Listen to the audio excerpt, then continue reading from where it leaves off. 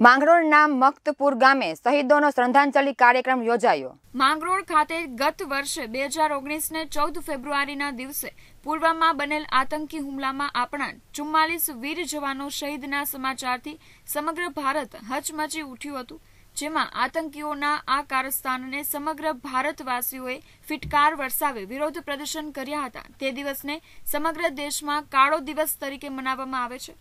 ત્યારે માંગરોળ પંથકના મક્તપુર ગામે વીર શહીદોને શ્રદ્ધાંજલિ કાર્યક્રમ યોજવામાં આવેલ, જેમાં શહીદ વીરોને દેશભક્તિના રંગમાં ભારતની આન બાન અને શાનથી તિરંગા સાથે પુષ્પાંજલિ અર્પણ કરવામાં આવી હતી।